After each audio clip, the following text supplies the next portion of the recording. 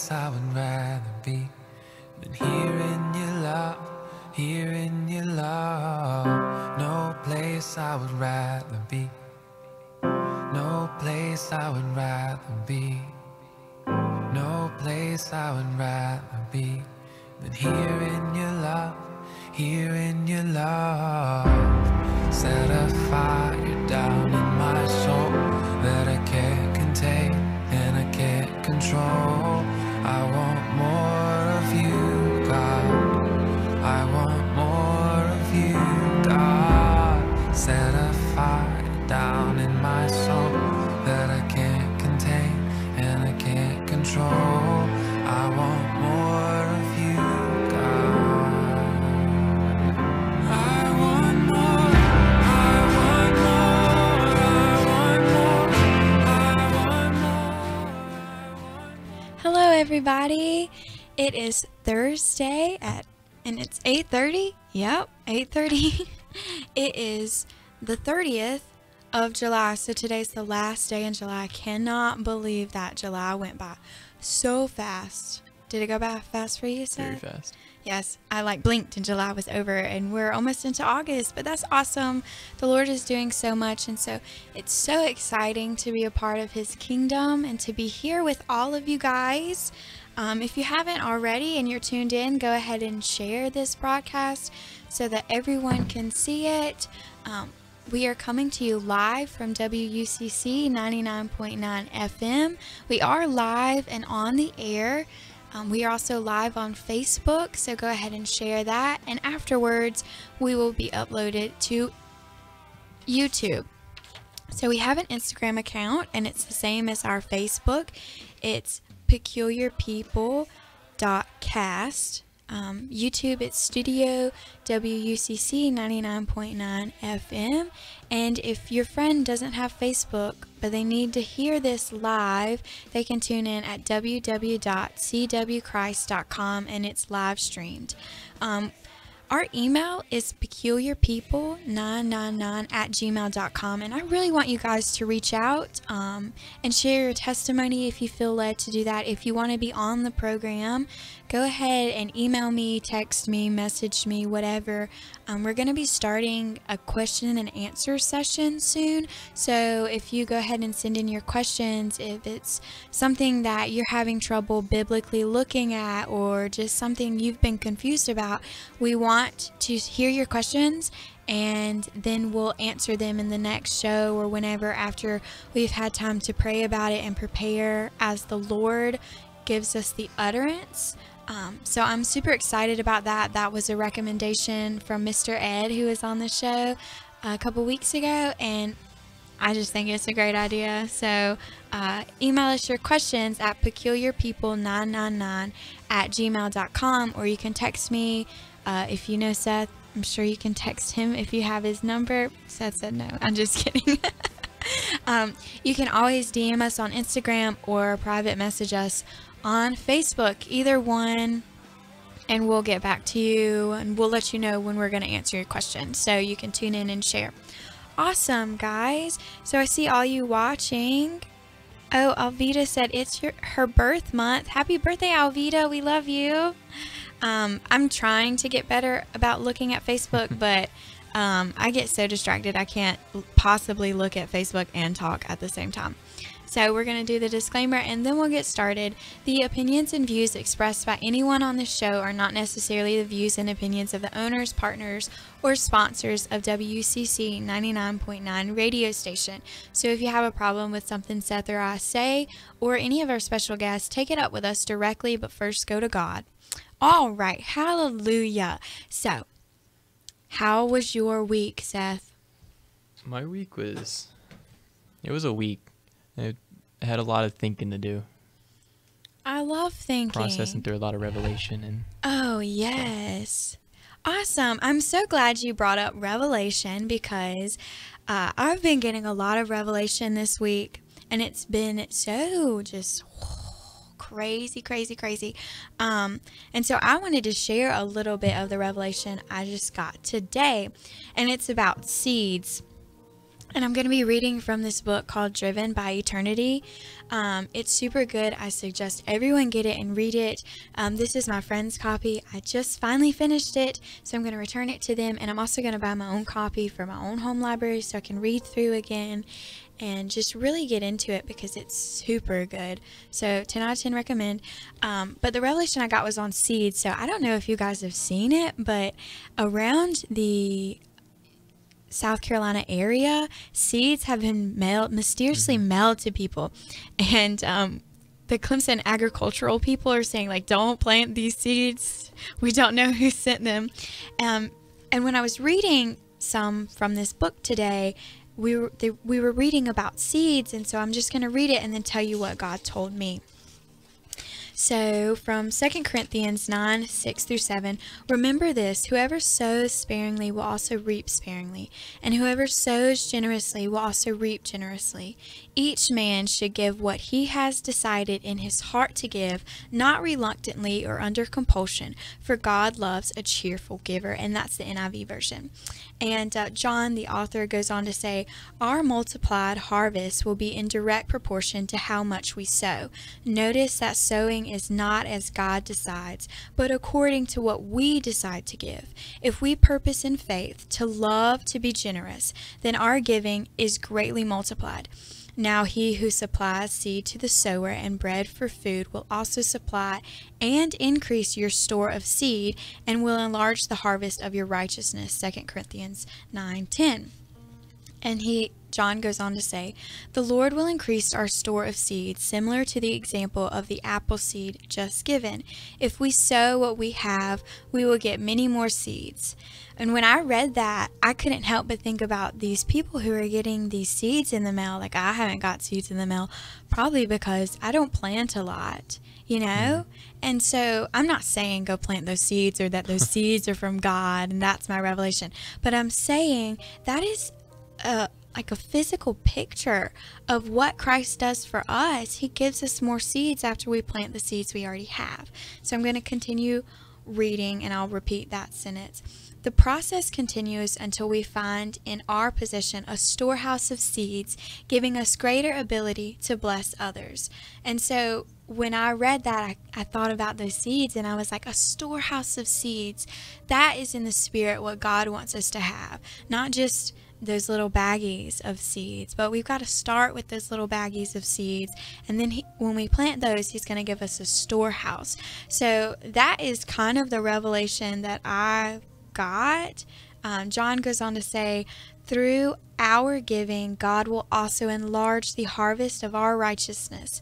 This is where it gets very exciting. This speaks of increasing our harvest of eternal rewards from the lives we've touched through our giving. So in essence, we are multiplying our reward, just like the men in the parable. And he's talking about the men, the servants who were given this, and then one increased it tenfold, one increased it 5, and one didn't at all. Mm-hmm. And so when I read that and I was reminded of the seeds that people have been getting all around, God said to me, that's what I want to do. I want to drop seeds in your mailbox after you've already planted the seeds that I've given you. And I was like, wow, God, that's incredible. I can't wait to share that. So yeah, that was some of my revelation today. And it's so interesting because I was asking the Lord yesterday what he wanted me to say. Like, I know we're going to go into Hosea and we're going to finish that up, but I didn't expect that to take the whole hour. Mm-hmm. And I was like, God, I know you have something specific you want to say to the listeners, so what is it? And at the time that I was asking the Lord that, I was listening to my pastor's broadcast from Wednesday night, and Jeremiah Johnson, who's a well-known prophet, we were watching one of his videos. And while we were watching it, my pastor said, oh, and he got a revelation from the Lord. And it reminded me of last week when you were reading, and I was like, oh, mm-hmm. And I got my revelation. And God said, I just want you to tell them about how you get revelation. And so everybody gets it different. Seth was sharing today that when he naps, he gets dreams from the Lord. Well, that doesn't happen for me, even though I nap all the time. So there's plenty of opportunity for the Lord to give me revelation. It often happens when I'm reading the Word or when I'm walking in nature, but it's not about where I am or what I'm doing at the time. God revealed to me that it's about the position of my heart and listening versus hearing. So we all hear the voice of the Lord. It says that my sheep know my name and they know my voice, and another voice they won't follow. And so we all hear him all the time, but are you listening for him? So like intentionally setting aside time to say, here you go, Lord, speak to me, whatever you have for me to hear. I want to hear you intentionally, because we don't all listen, but we all hear. So we're hearing stuff all the time, whether it's white noise, background noise, but listening is this intentional action that we take. Just like you can look at the words all day long, but reading is an intentional action that you have to force yourself to do. Well, listening is just like that. And Father told me he wants us to listen to him, not just hear his voice, but listen intentionally for what he has to say, and he will give us the revelation after that. Yeah. That's good. Thank you. I thought so too. And so I was just in awe of what the Lord was doing and what he was saying when I stopped and intentionally listened to him. So I encourage all of you guys, don't just hear the voice of the Lord, but listen to him. Set aside time to hear him speak and be intentional with your time with him, because it's so important now more than ever that we listen with our whole being, that we don't have any distractions. Cut your phone off. You know, if you need a little bit of worship music, okay, that's fine, but don't be singing the music, because you have to listen. You have to be quiet to listen, which is what I struggle with, obviously, because I do like to talk, and sometimes God's just like, shh, and I'm like, okay, I'm listening. So yeah, super fun stuff. Revelation, we think, is for prophetic voices only, but it's not. In Revelation, God wants to reveal stuff to us every single day, whether it's in his word or in a song or just him speaking to us directly. And so we have to be intentional with our listening, with our reading. We have to be intentional with our minds. We don't just want to float through the day and be like, oh wow, I didn't do anything today. So be intentional with everything you do. Great. Anything to add? It's just, in what you said it's just dwelling in the secret place with your Father. Yeah. And whenever I think about that, I always think about the throne room and walking up to the throne and just sitting down on like the side of the throne and just listening to everything that's around me. Yeah. And it's just, and like you said, that's like whenever I'm reading the word and whenever I'm meditating on the word, and I'm just sitting there quiet with my eyes closed, just going over the verse in my head, applying it to myself, my inner man, my life, and then if my mind wanders, and I bring myself back to reading the verse, and then it's just a process. Yeah, and it's not about beating yourself up or saying, oh my goodness, I just read an entire chapter and I don't know what I read. It's about having the discipline and the diligence to go back and reread it. I used to think that I hated reading because I would space out and I would read like 5 pages before I realized that I wasn't comprehending any of the words that were entering my eye gates. And so I thought I hated it. But then I had to get very intentional with reading, and now I read all the time and I love it so much. And it's so easy for us to just zone out. My pastor calls it the drone zone, and you're just like locked in, you're not focused on anything. That's great for sports when you're playing athletics and to be in that zone of flow, but when you're reading or when you're listening to Father or when you're in a conversation, if you zone out, you miss so much. And so it's so important that we're intentional with the people that we sit with, that we don't have our phones out when we're hanging out with our friends, or that we don't listen to someone else's conversation when someone's trying to talk to us, because how are we going to minister to them if we're not paying attention to them? But it's even more important to do that with Father, and it's so easy to get distracted because he's not a physical person sitting right there, you know? But it is so important that we go back and we read if we zoned out, or we say, I'm sorry, God, can you repeat that again? I do that all the time. And he does. He repeats over and over and over for me because it takes me a while to get some stuff. And that's okay. And it's not about beating yourself up. It's about being diligent and being faithful and searching and seeking him with your whole heart, because that's when we find him, not when we come half-hearted to the throne and say, woe is me. It's when we really come to the end of ourselves and we're there with all we have. Yeah, so today we're going to read Hosea. We're going to finish it up.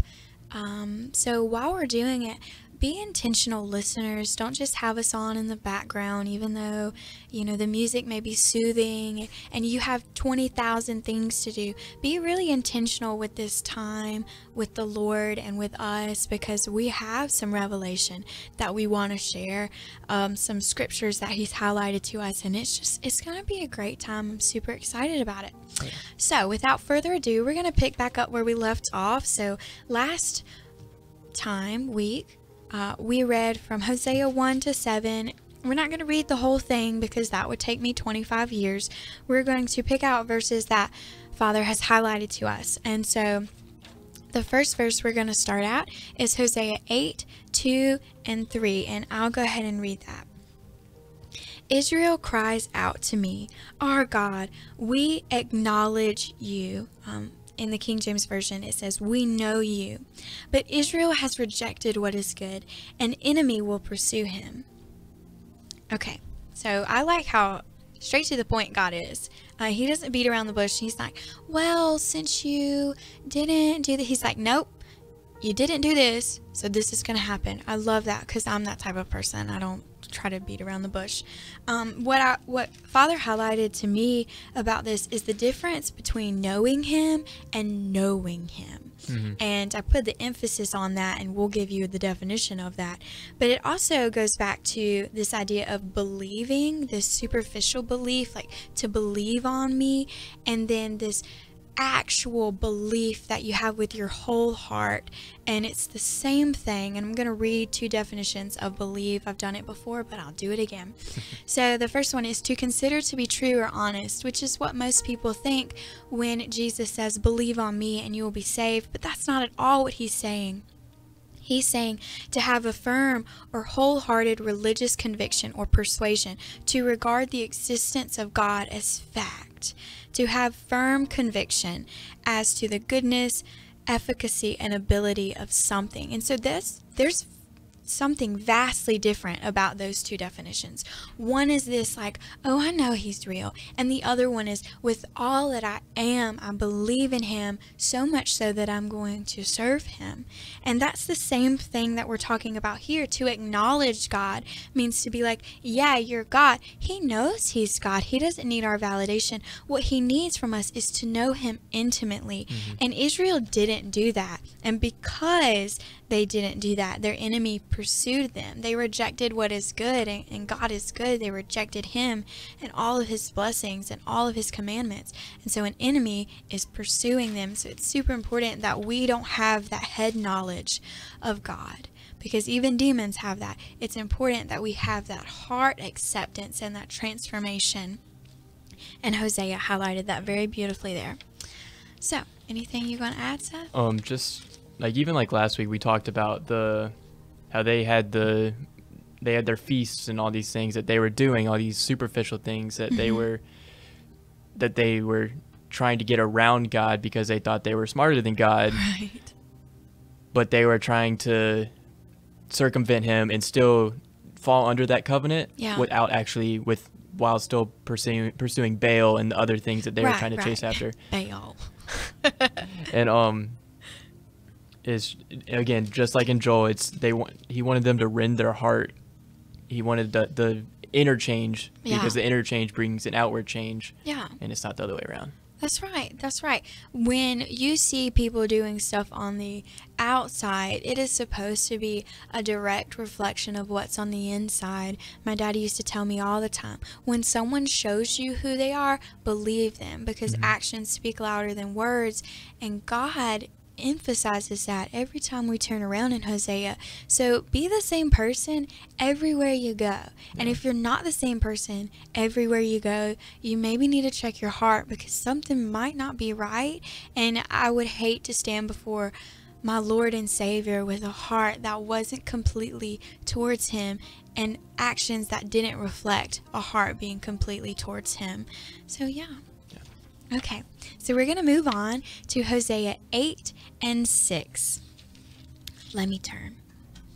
Okay, so they are from Israel. This calf, a metal worker has made it. It is not God. It will be broken in pieces, the calf of Samaria. So he's talking about the golden calf that they built for themselves to worship.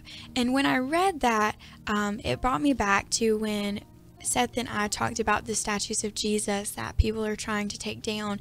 And God reminded me that those statues were built by man. They weren't built by him. And so he's going to break stuff into pieces. He's going to check our hearts for idolatry. And anything that we put before him, even if it's an image, I'm using air quotes, of him, maybe we have it as an idol in place of him. And so again, just checking our hearts, making sure it's completely rendered before a Father, and that we're in complete repentance, and that nothing stands in between us and him. Anything to add, Seth? Okay, did you have a scripture? Great. And then Hosea 8:11, it says, because Ephraim has made many altars for sin, they have become for him altars for sinning. And my mother and I were actually talking about this, and it was the things that we put as a way to get us closer to God, as altars for burning incense to him, altars for offering sacrifices for him. They turn into things that so they're good things at first, right, but we allow them to become harmful things because we've given to sin, and they become sinful. And it takes us back to the heart thing, where if it's not a true heart thing, then all of that is useless. There's no point in it. Right. When you look at an image, any kind of image, or a ritual, or a building, and you think of it up there with God, that's an idol. Even a person, like we often idolize pastors or people with large platforms, and we cannot idolize people anymore. That is not going to sit well with God anymore, and we have to repent for that. When we cherish something in our heart more or as much as we cherish God, then it is in our way. It is sinful, just like that scripture said, and it is keeping us from the Father. And I don't want anything keeping me from the Father, because I desperately need him, and I know that I have reverence for a lot of great men and women of God, but they are not God to me. And it's important that we distinguish between the two. Like, even when God sends me my husband, I'm going to be acutely aware that he is not God. He's my husband, he's the head of the household, he's this, he's that, whatever, but he's not God. And so we have to be careful to walk that line, knowing that the fear of the Lord is the beginning of knowledge and wisdom, and that's what we need going forward. Just like you said, like we've turned our churches into just a program. And we've turned it into, we're no longer trying to listen for the voice of God and see what he wants to do in that service, in that church, but we've made it where we're going to follow this program for 40 days, 40, and then after that's over, then we pick a new one. And that's how we miss out on the glory of God. We miss out on the Holy Spirit moving. We miss out on all this stuff, and he can still work with that. But if it's contrary to what he wants to do, then it's useless to us, and it harms us because we've put that next to him. We've made our knowledge and put it in place of his knowledge and his wisdom. Yes. Recently I've learned that there's a permissive will of God, and then there's a perfect will of God. And when you're in the permissive will of God, you get some things right, but you're more focused on what you want to do or what you think should happen, that you miss a bunch of what God is trying to do. And for years I spent time in the permissive will of God, and I was anointed and I worked in the church, but I just couldn't seem to get everything together. Well, now I finally feel like I'm walking in the perfect will of God, because I figured out how to surrender, and it was just me coming as I was and not trying to figure stuff out.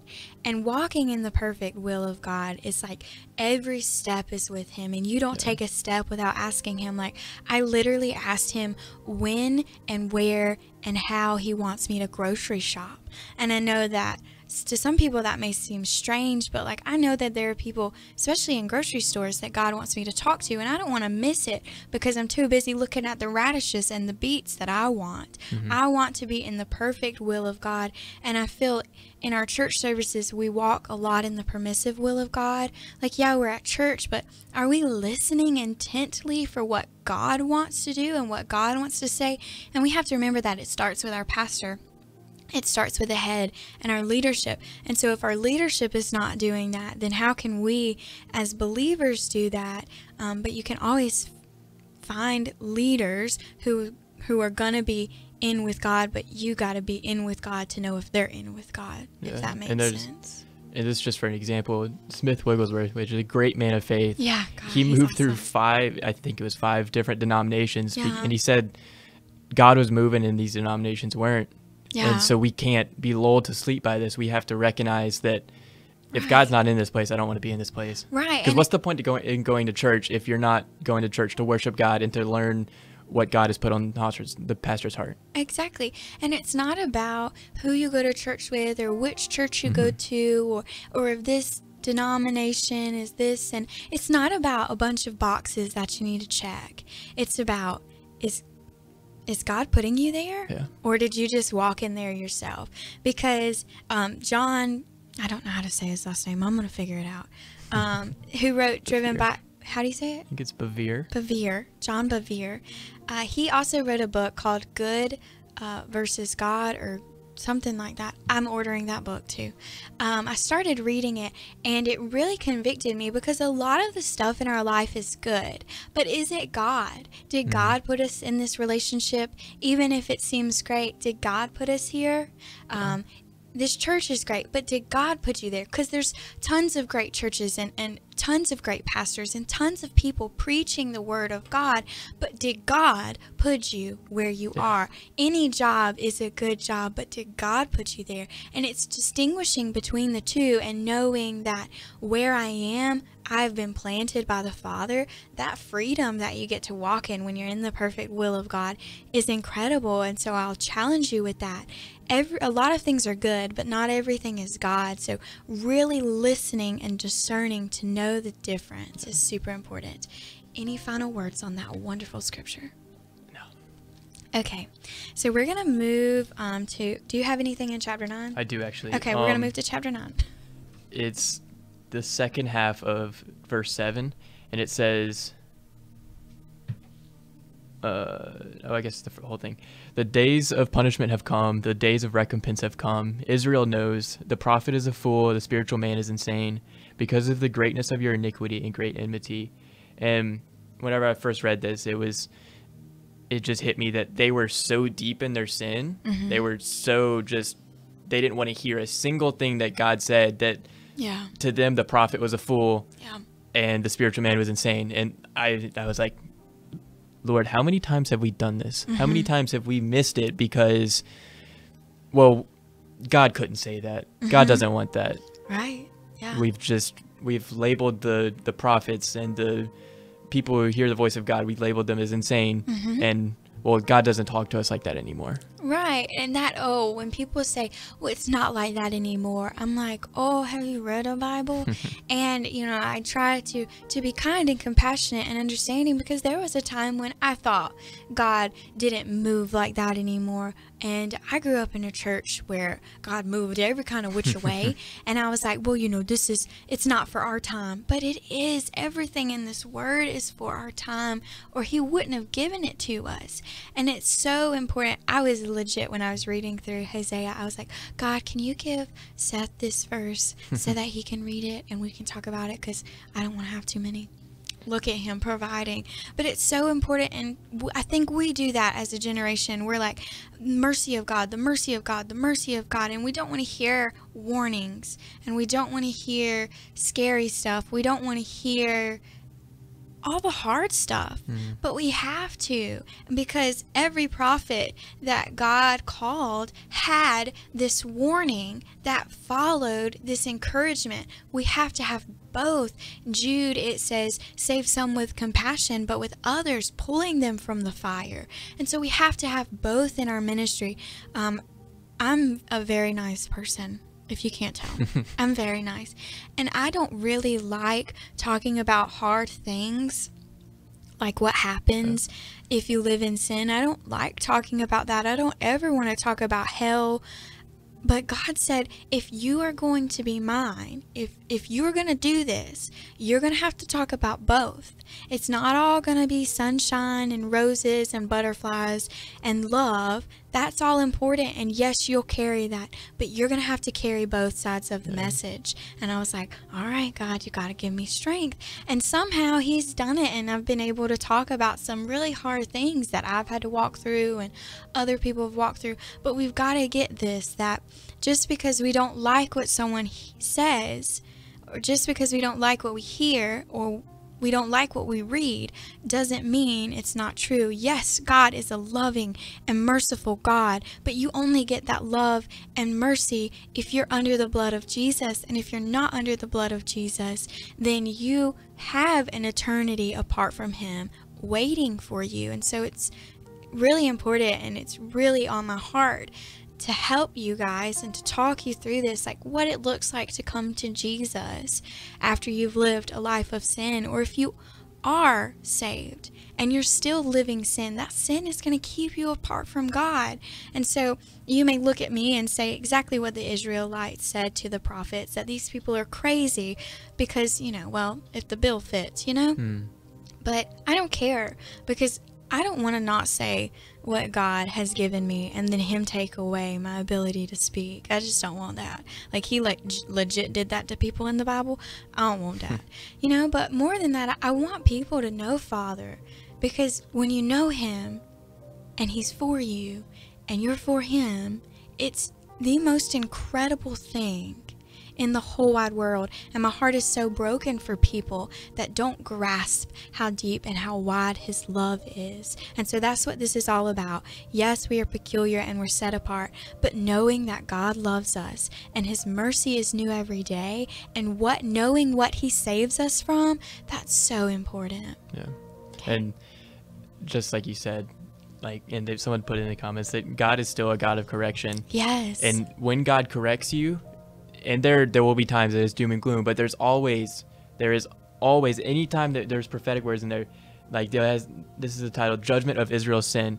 And then there's a couple of sections later, God's love for Israel. Yeah. There's always a but, and there's hope, because God's a God of hope as well. Yeah. And God always gives us hope whenever he speaks to us. Yeah, one of the notes I wrote from the book as a whole, forgiveness and restoration is possible only for the ones who are absolutely committed to going God's way. He never leaves his people without a way back to him, because God desperately wants to be with us. He loves us so much that he ripped hell wide open with his son Jesus. He gave the most important thing to him for our lives so that we could be with him forever. And I don't want people to miss that, but we have to realize that if he did all that, if he sent his son to save us, there's something that we need to be saved from. And it's not just hell, but it's ourselves, our sinful nature, because the ways that we think are right, they really lead to destruction. And so getting under God's perfect will is what Hosea was encouraging everyone to do, and that's what we're encouraging you to do today. Get under the perfect will of God.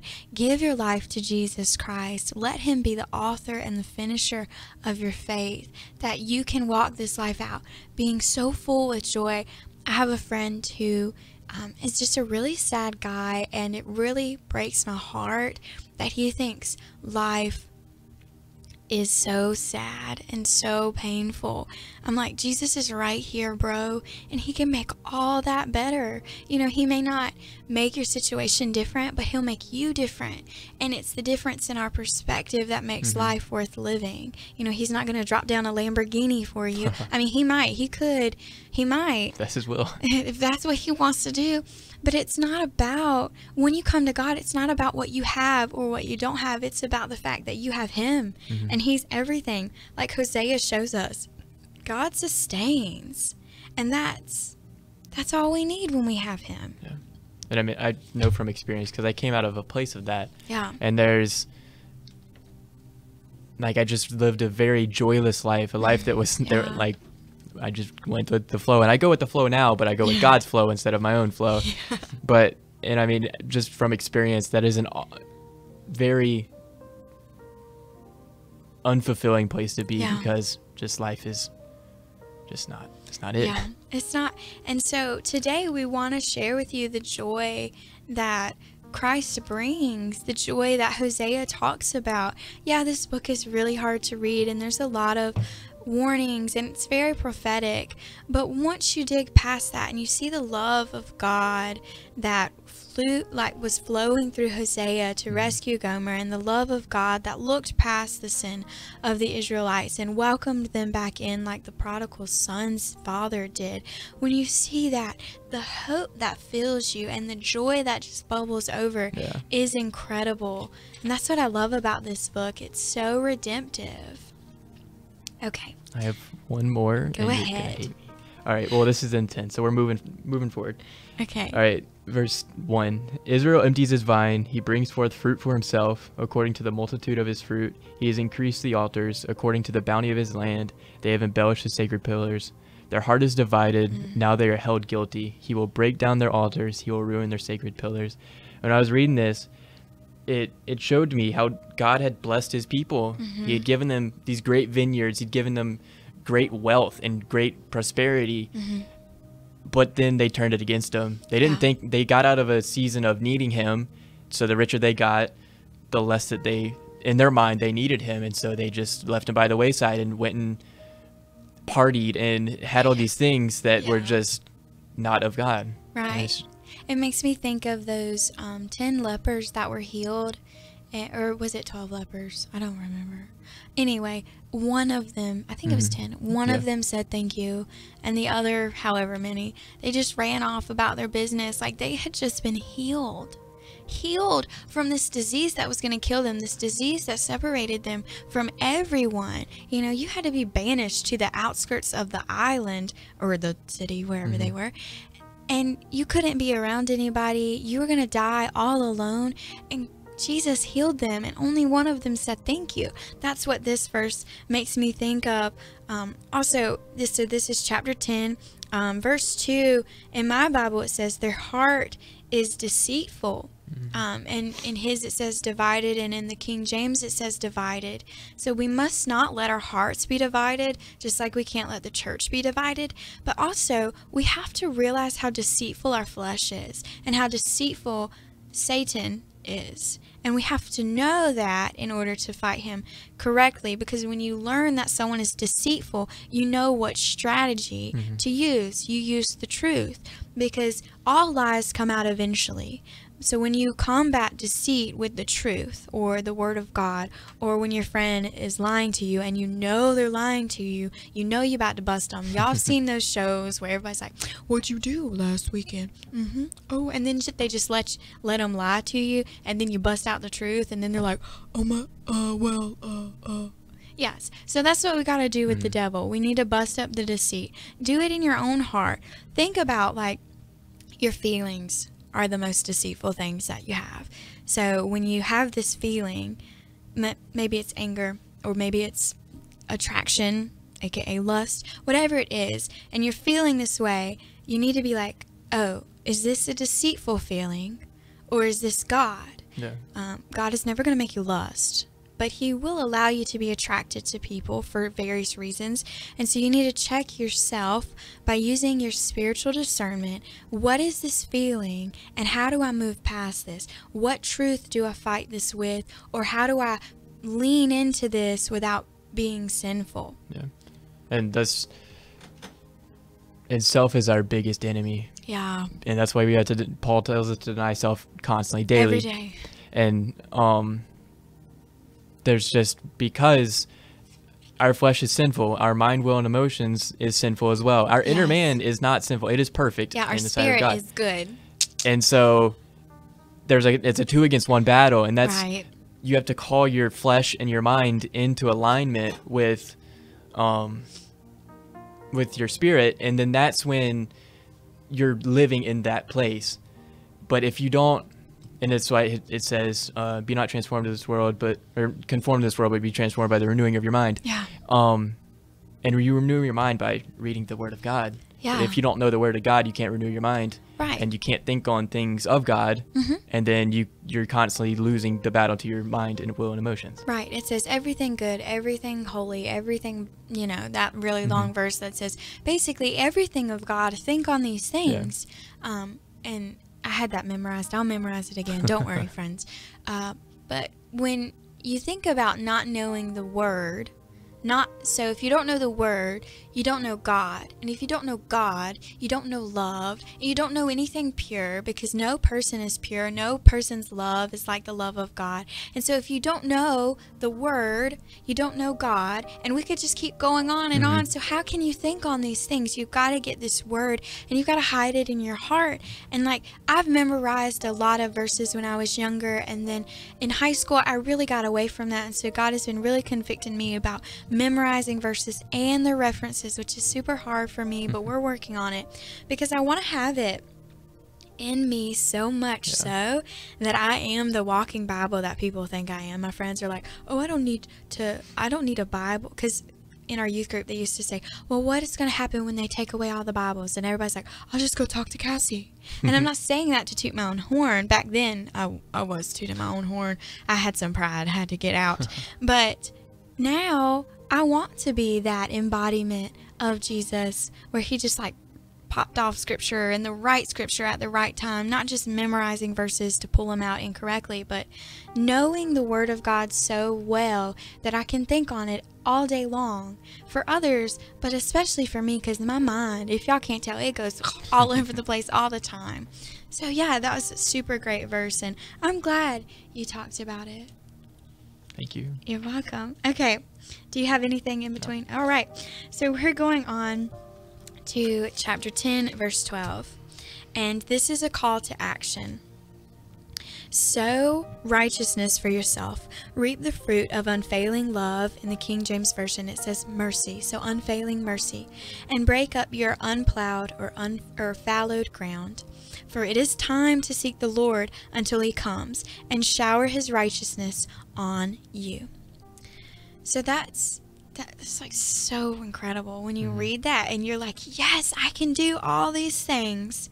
And then you go to verse 13, but you have planted wickedness, and you have reaped evil, and you have eaten the fruit of deception. I'm like, oh, wow, just that fast. He told us exactly what to do, but did we do it? No, because that is the condition of being human. That is the human condition. We talked about that theme, just how broken we are. And so when you know that about yourself and you accept that, you embrace that, and you bring it to Father and say, God, I am ashes, but I know you can make something beautiful about it. We can stop planting wickedness with his help. We can stop reaping evil when we stop planting wickedness. And then we don't have to eat the fruit of deception, where we can battle deception with truth, and we can sow righteousness. We can reap unfailing love or mercy. We can break up the fallowed ground, the unplowed ground.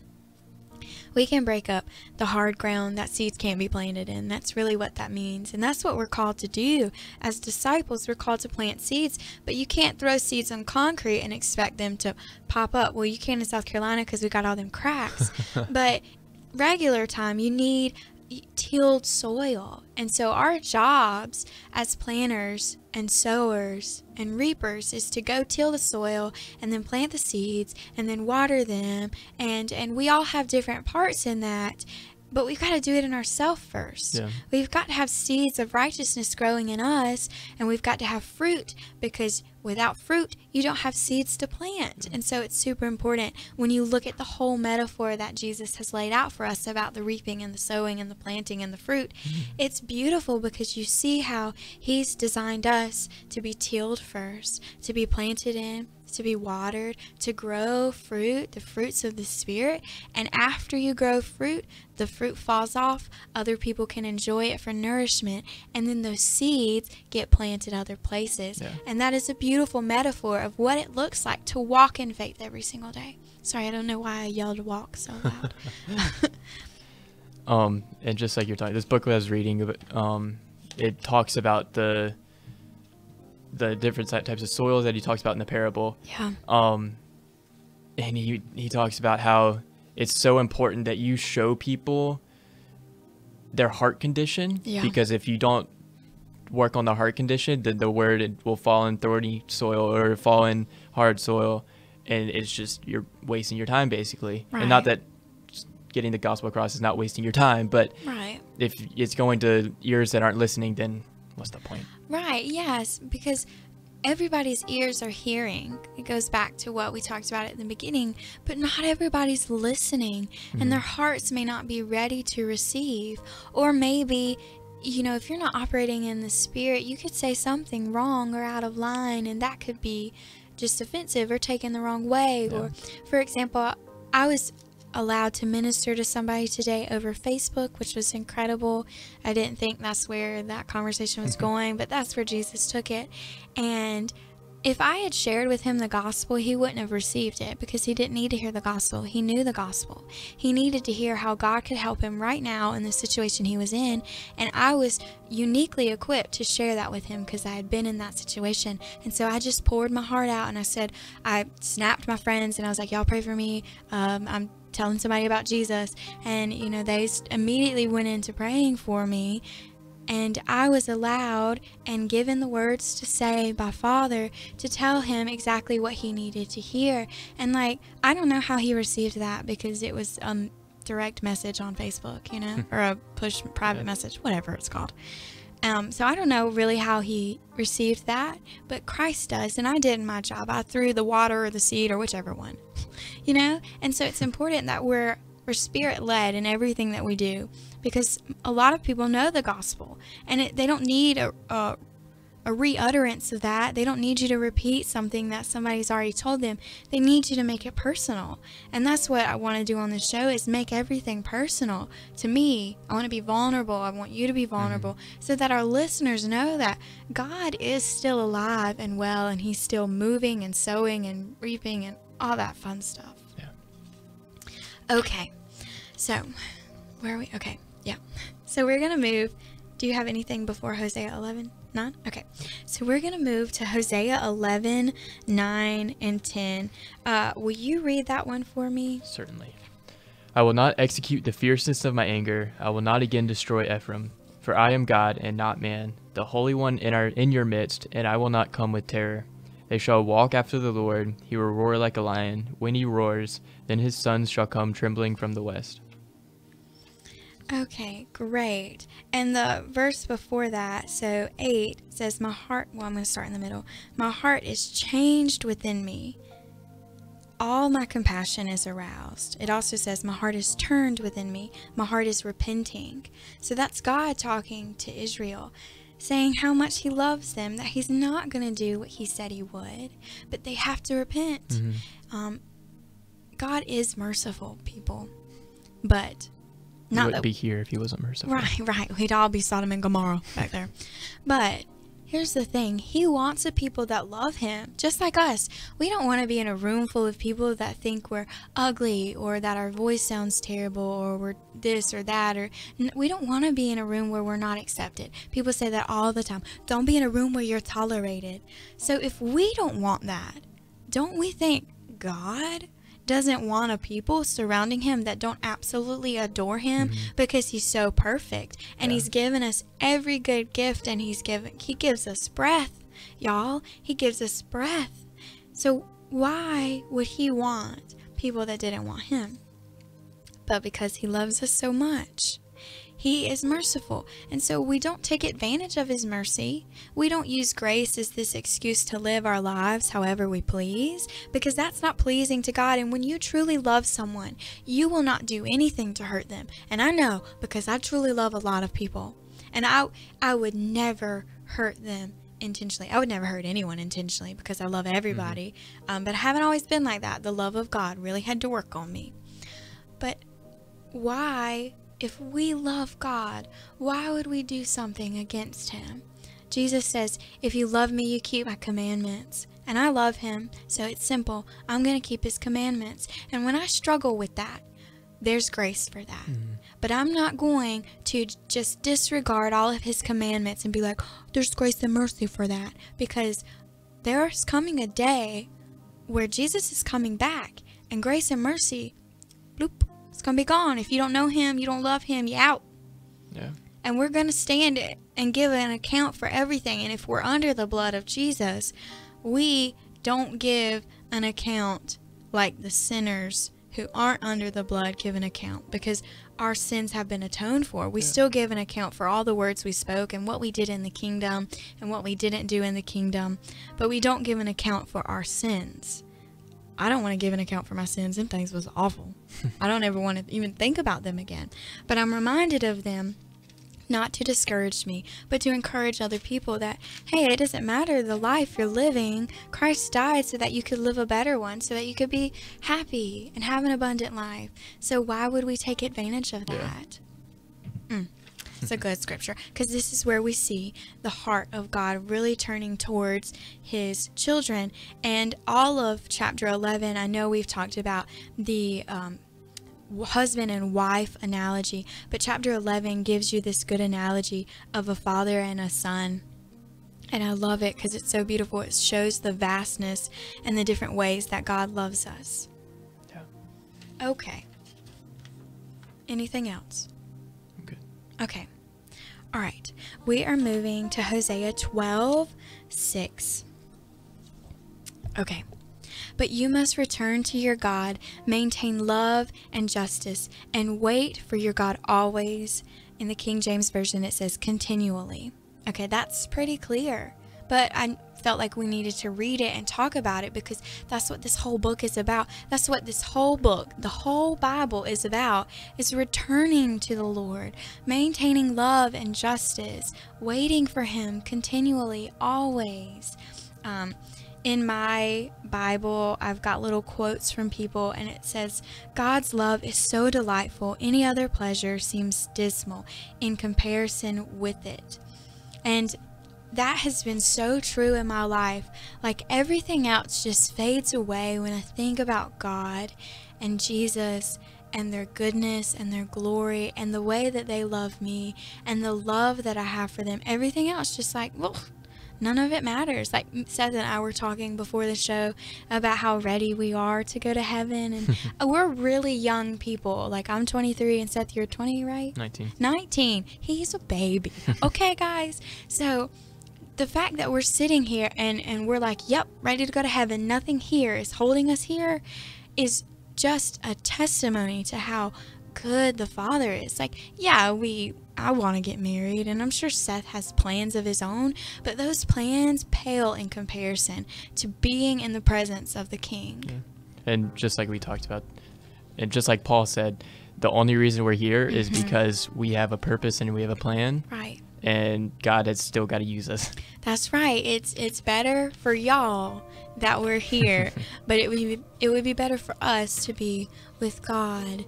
And every time I read that, when Paul wrote that, I'm like, yes, that's me. Take me now, Lord, but if you need me, I'll stay here. Not my will, but your will. Hallelujah. Okay. You have anything? Okay. So we're going to skip to chapter 13. Oh gosh, it's 9:23.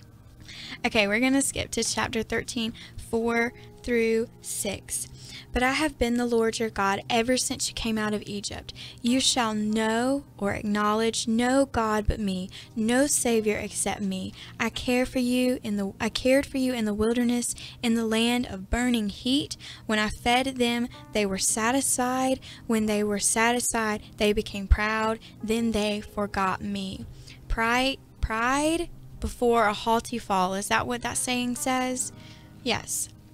We're not to be prideful at all. Like, God's blessings are not a direct picture of his favor upon us, or how good we are, or we don't deserve anything, and we need to get that right out the gate. We do not deserve anything but death, hell, and the grave. It is by grace we are saved, because he gives to both the righteous and the unrighteous. Obviously, have you seen Hollywood? But the thing is, we're not to get puffed up. Love is not puffed up. We don't want to be like this. He's our Lord and our Savior. We don't need to get prideful. And I used to be very prideful, so that means a lot coming from me. Anything to add? And just like you said, pride has always been a thing that I may not have shown it, but in my heart, I've had a very prideful heart in the past. Yeah, me too. And that's one of those things that I've been really dealing with myself over the past week. I've been going through situations and thinking about, was I prideful? Is there a time that I was not a good witness for our Father? Right. Was there a time that I did not show the Father's love and I put myself above these other people, or I was judgmental, or anything that put someone else lower than me? Right. And I mean, there is nothing lower than me other than the fact that I am made righteous in the Father's eyes. That's right. I like to remind myself, I am but ashes, and so is everyone else. And God makes us new creations, but we have to be grounded in the fact that without him, we are nothing. And everything that we have and everything that we are is all because of him. There's no reason to be prideful whatsoever. Yeah. Okay, so we're going to read 13:9. You are destroyed, Israel.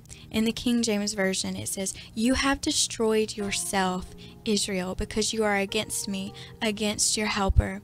And I love that, because we do that. We destroy ourselves. When we decide that we're not for God all the way, when we're on the fence or on the left side of the fence, when we're not for God all the way, we destroy ourselves. And I've been there so many times, whether it was just thoughts that I had that I wasn't thinking on the right things like the Bible tells us to, or relationships I've been in. I've really destroyed myself. Praise God for grace, because now I'm here and I'm trying not to destroy myself. We're really hitting all the revelations. And another thing I was dealing with was compromise, and looking at my life and seeing, even if that sin that I was okay with, even if I wasn't allowing, like, it didn't come to pass and I didn't follow through with it, just the fact that in my mind I was okay with it for a split second. Yes, it's all about the mind. It breaks me down. I'm like, I am so little and I need so much grace because I was even comfortable with that sin being in my life. Right. Okay, so now we're at chapter 14. We just got two verses left. So for 14:1, return, Israel, to the Lord your God. Your sins have been your downfall. And we all need to be reminded that for the wages of sin is death. And for all of us, Romans something? For all have fallen short of the glory of God. We need to remember that our sin is our downfall. We don't have anyone to blame. Like, the devil seeks. He's roaming about like a roaring lion, seeking who he can destroy and devour. But ultimately, you have no one to blame but yourself. Mm-hmm. And so we need to take that harsh look at ourselves and then come to God. We need to return to the Lord. Okay, my favorite verse is 14:9. It's the last one. Who is wise? Let them realize these things. Who is discerning? Let them understand. The ways of the Lord are right. The righteous walk in them, but the rebellious stumble in them. The King James Version says, but the transgressors fall in them. And I love that, because it shows us that we could either walk righteously or we can stumble our way through life. And I don't want to stumble through life. It's not fun. No, it's miserable. I've done it before. I don't even want to be in the permissive will of God. I want to be in the perfect will of God all the time. I want to ask him, you know, what am I going to eat for breakfast? I want to look for him in the mundane, in the small things, because he is so incredible and he wants to be a part of my life that much. What I've really been working on is my first thought being about God, being towards God, being to God. Because in the morning time, you know, I've used the excuse for a long time that I'm not a morning person, but that's no excuse. I need my first thought to be about God. My first 15 minutes, my first 30, my first hour, all day. I want it to be about God, but that starts with that first second that your eyes pop open. Yes. Yeah, and that's every morning I wake up and I'm like, Lord, how do I get to see you today? Yeah. Where are you going to show me you today? And so that kind of gets my mind going and in the direction of looking for the Lord constantly, because he's everywhere. Yeah. And because we are so busy, we miss him. And so I've been really working on that too, is just not being so busy and not being caught up in the things around me, and just like you said, paying attention to the little things and just watching and looking for God. Right. And when we seek him with our whole heart, we find him. So Seth and I don't just wake up in the morning and like, okay, God, where are you? No, when we seek him, we find him because we seek him with our whole heart. And it's beautiful when we get that, you know? I'm so thankful that we finally got through Hosea. Praise the Lord. I'm not saying we won't ever come back, but we must remember what we've learned. Hosea showed us that God sustained. Hosea showed us the condition of our hearts, the human condition, and how we desperately need our Savior, and what that looks like biblically, what a marriage looks like, what our salvation looks like. It showed us that we need to come back to God every single day. Repentance is so important for us. And so I'll encourage you in all those things. I thank you all for listening. I'm going to give a few shout outs. Miss Iris, Deidre, everybody watching, Catherine, hello everybody. Okay, I can't shout you all out because we got like no seconds left, but we're gonna get better about that. Thank you guys for watching us and listening to us. I pray that you have a blessed weekend, and we will be back here next week.